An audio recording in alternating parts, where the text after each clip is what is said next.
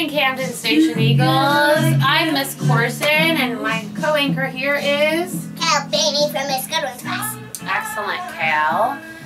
We are going to start today what day is it? Tuesday, November 14th. Please join us in standing to say the Pledge of Allegiance. Hold the flags.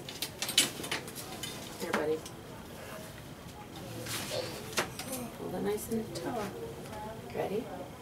I pledge allegiance to the flag of the United States of America and to the republic for which it stands, one nation, under God, indivisible, with liberty and justice for all. Thank you. I'll take that from you, buddy.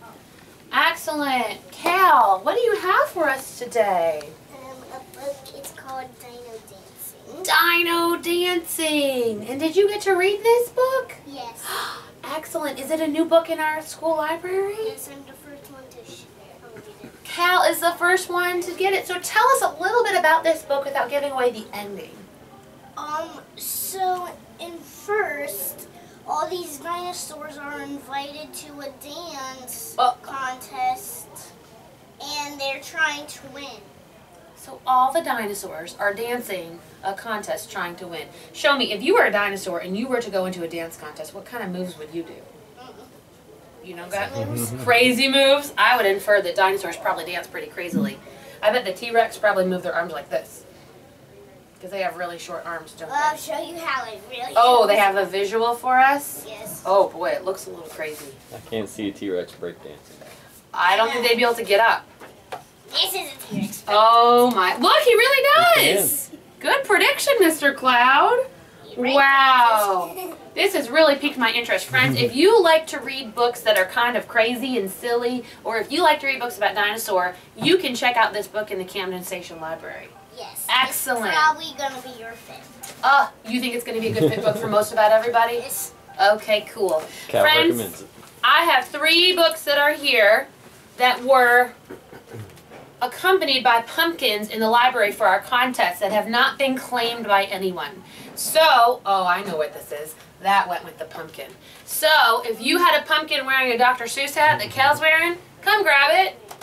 Or if you brought this Mercer Mayer book, Just Grandpa and Me, or if you made The Princess and the Pony. Boy, is that a funny book. The pony has gas, just so everyone knows. If you made pumpkins that matched any of those texts, please come see Miss Melissa and grab your book. All right, one more thing we're going to do before we... Do you know what this is? So... Are you going to help me out with this? Let's practice our guidelines for success here at Camden. Give me an S. Solve S. Sorry, Miss Corson's out of practice. Do it again. Give me an S. S. Solve problems.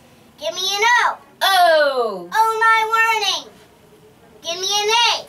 A. Achieve goals. Give me an R. R. Respect others. What does that spell? Soar. Great job, Kale. Remember, friends, we're going to be soaring here today at Camden Station. I'm going to be out and about looking for friends who are doing just that. All right, we have a couple of birthdays. Let's take a look and see if Miss Corson can figure this out. Oh, just one today. Our friend Xavier Ludwig, it is his birthday in Miss McBullen's class. Happy birthday to Xavier. Do you know Xavier? No He's a visitor. Pardon? No stepper? Oops, my hat. No, we have one coming up right before Thanksgiving. Oh, are you doing your dino dance moves? Oh boy, good luck, Miss Goodwin.